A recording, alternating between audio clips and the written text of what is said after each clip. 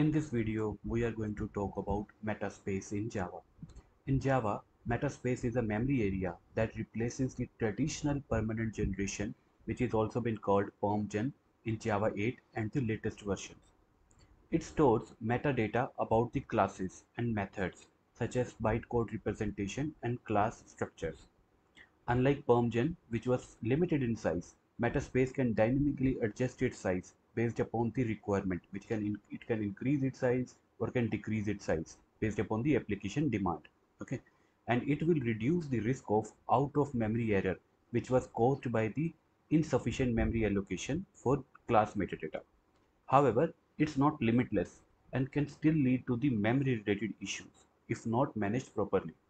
Developers can configure Metaspace size and monitor its usage to optimize the Java application performance and its stability.